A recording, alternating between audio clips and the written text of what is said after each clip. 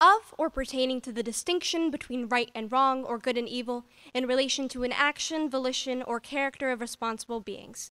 This is the definition of morality according to the Oxford English Dictionary.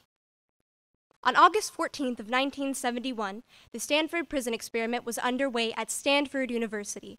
The overseer of this experiment and the prison superintendent was Philip Zimbardo, along with his fellow colleagues Craig Henney, W. Curtis Banks, and David Jaffe. 24 male college students were chosen out of 75 volunteers to be paid $15 a day to be a part of a prison simulation. 9 were chosen to be guards, 9 were chosen to be prisoners, with 6 alternates.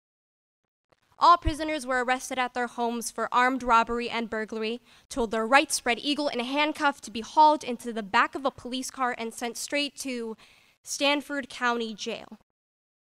They were all subjected to a uniform, a simple beige dress with an ID number and a cap made from a woman's stocking. During this experiment, it was important to degrade the prisoners by stripping them of their manhood and their identity. The guards also had a uniform, one that they were told to wear with pride, along with black shades that took away their humility and further severed the emotional connection between the two groups.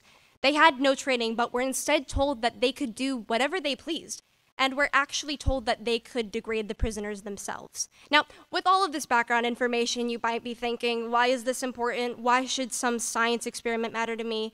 Who is this girl and why does she care about this? She's kind of freaking me out. The fact is that this simple experiment would influence psychologists' idea of the human mind and the way that we think about ourselves. Now, before I go further, and in case you're still confused on how a simple experiment could go wrong, let me leave you with this simple fact. The Stanford prison experiment was scheduled to last 2 weeks. The abuse against the prisoners got so bad that they had to end the experiment after 6 days. According to the official side of the experiment, the purpose was to understand the development of norms and the effects of roles, labels, and social expectations within a simulated prison environment. However, I think we're able to see more than just the insight of the harming psychological damage done within the prison system, and we're able to see the true ideologies that live within all of us. The prisoners were harmed, and there were many instances of showing rebellious nature and resistance against both the guards and the jail system itself. Not even 48 hours after the start of the experiment, the prisoners barricaded their cells. They began taunting the guards and they took off their caps. And by the 5th day, the prisoners had conducted an elaborate escape plan to free themselves. Though both of their uprisings were failures and were met with punishment, we're able to see that in a short span of time, the prisoners felt trapped and had a distinct primal sense and need for freedom. The guards were very, very harsh on the prisoners. And gradually their abuse increased over time, and it started to get out of hand, especially for John Wayne, the prison guard known for his lethal abuse of the prisoners and his Western cowboy personality. Wayne explained that he was conducting his own personal experiment, seeing how far he could go, and really taking his role seriously. He explained that no one stopped him or objected to his actions, pushing him into his role even further. He devised horrible ways to despise the prisoners, and one of his orders ultimately led to the termination of the experiment as a whole. The guards had sprayed the prisoner with a fire extinguisher. They had used other harsh punishments like push-ups. They made sure to degrade the prisoners in horrible ways like stripping them of their manhood. And with that, Zimbardo ended the experiment. In 2008, he confessed, "It wasn't until much later that I realized how far in my prison role I was at that point. And I was thinking more like a prison superintendent rather than a research psychologist." This experiment shows us how roles and labels in society affect us in our mental state, and how we can begin to settle into a role so much that we begin to lose the sense of who we are. They suffered from de-individuation, acting with what they believed were normal for the roles that they played. They even felt that they would be positively recognized by Zimbardo if they abused the prisoners. The guards were horrible to the prisoners, though it's scary to think that they're just ordinary people. In the beginning of the experiment, the thing that separated guards from prisoners was the simple flip of a coin. The fact is that none of these people were horrible or bad. The badge brought out the cruel and unusual side of the prisoners. The Stanford prison experiment has been both highly praised and criticized for not only its ethics, but its accuracy as well. In the beginning of the experiment, there were questions over the consent of the experiment, as the prisoners did not agree to be arrested at their homes, though the researchers believed that it would provide the same authentic shock that came with being arrested, arguably breaching their signed contracts.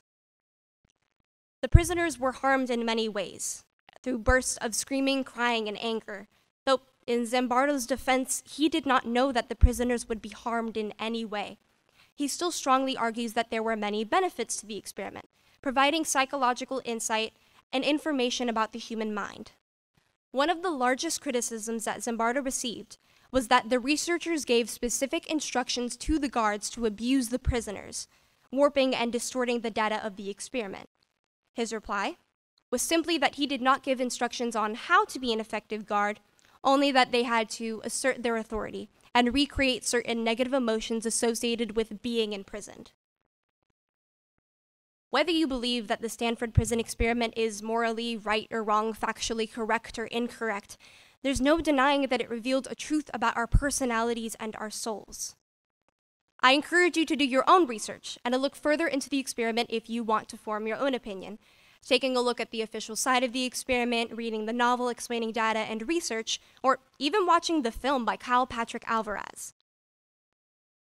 Zimbardo explained in a figurette for the film, "We all want to believe in the power of free will, that our decisions come from within, some magical place, that we choose our destiny and we take it." And it says, no. You take really good people and you put them in a really bad place, and the goodness of the people crumbles against the power of the place. We as people have to recognize that with the bad group and with the wrong group of people, our decisions and the perception of ourselves and the world around us shifts to fit our circumstances. I myself am going to further understand my own identity and acknowledge both the good and bad parts of my being. With that, I also have to evaluate the environments that I place myself in every day and understand how said environment changes me in any way. I'm going to see people not as entities of goodness or poorness, but as human beings who are puzzles with scattered pieces. We should all evaluate ourselves and see if we are who we truly are, or what everyone expects us to be. Thank you.